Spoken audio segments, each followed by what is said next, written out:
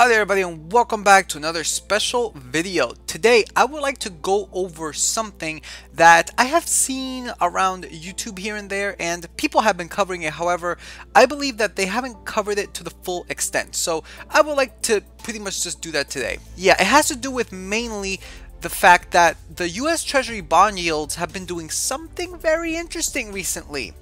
And yeah, let's actually cover that. So with that said, let's get started with this video. We are over here guys on Bloomberg, and I have pulled up the Treasury yields. I got the 3 months, 6 months, 12 months, 2 years, 5 years, 10 years, and 30 year. Just a quick summary, just so that way if any one of you guys don't understand what bonds are essentially you giving somebody money for a certain amount of time, and after that time is passed, they will give you that money back plus an interest amount. So for example, you have a friend and that friend asks you, hey, I need to borrow $100 for a year, right? So you give them $100, and then at the end of that 1 year, they will give you back the $100 with a 2 or 1% interest, right? So if you give them $100 and they say, I'll give this back to you with 1% interest, then at the end of 1 year, you will get $101. That's essentially what a bond is. And the Treasury yield bonds are essentially you giving money to the government, or you lending money to the government for a certain amount of time, and then after that certain amount of time, they will pay you back with interest. So that is essentially what a bond is. And as you can see, we have plenty of bonds right here. These are the US Treasury bond yields. And we got 3 months, 6 months, 12 months, 2 years, 5 years, 10 years, and 30 years, as I just said.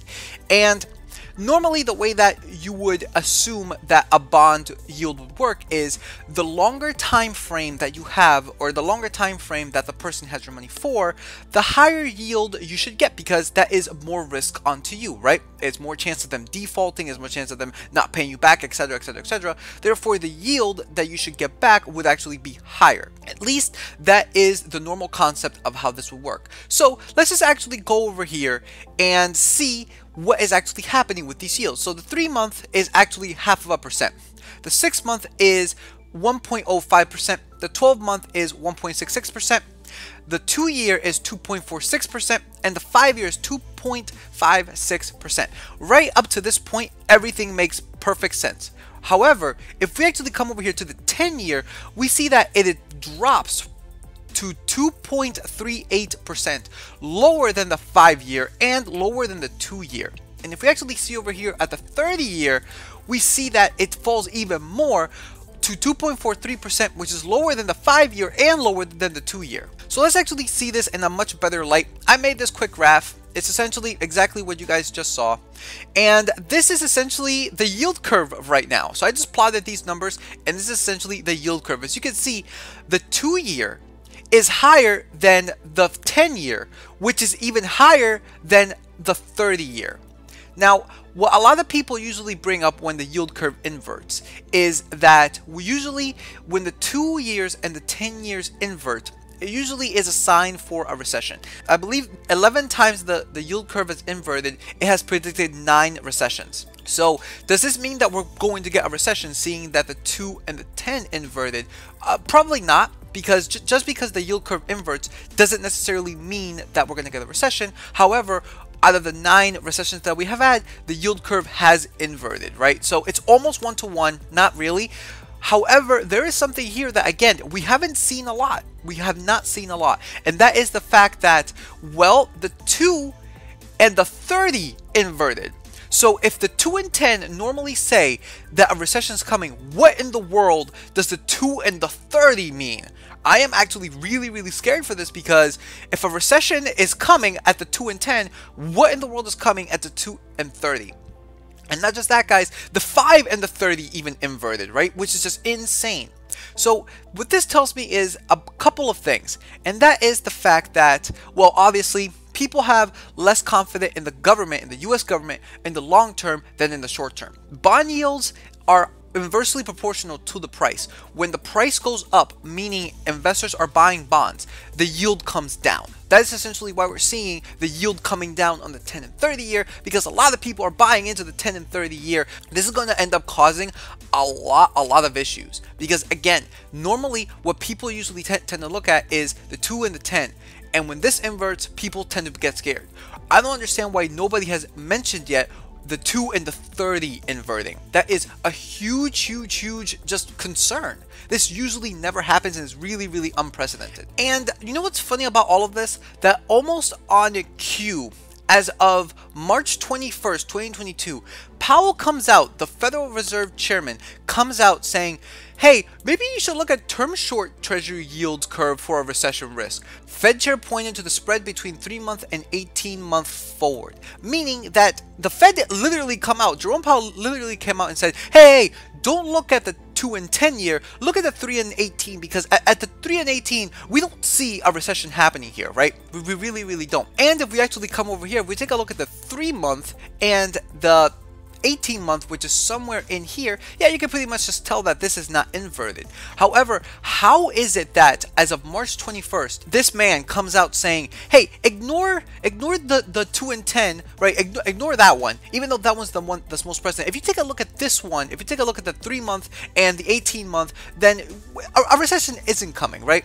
This is very deceptive, and I personally do not like it at all. He's pretty much just saying, avert your eyes from this chaos that's happening right here, and over here we're fine.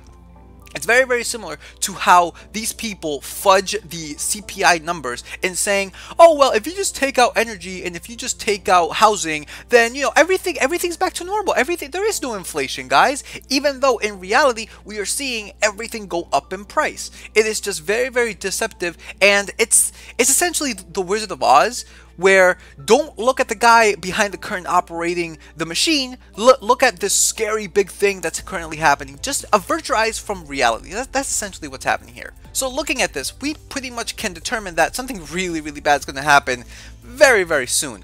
Now, what am I going to do with this, right? I own a lot of stock and I have a lot of money invested. I mean, I recently just reached $100,000 in my portfolio and I have around $84,000 invested. So what am I going to do with this if this thing crashes? Obviously, if this thing crashes, I will pretty much lose all my gains. However, the way that I look at this, guys, is, and this is essentially what I try to promote here, try not to focus on what the market is doing. What you want to do is, remember, when you buy companies, you are buying a company. You are not buying a ticker symbol. You are buying an ownership of a company. These 169.5 shares I have on Vici, or this 0.16915 shares that have a Visa, this is part of an actual company, okay? So if the stock market were to crash, I would just take the opportunity and buy some more, because at least the way that I'm investing, my strategy of investing is I am trying to come up with cash flow, and the way that I come up with cash flow is through dividend investing.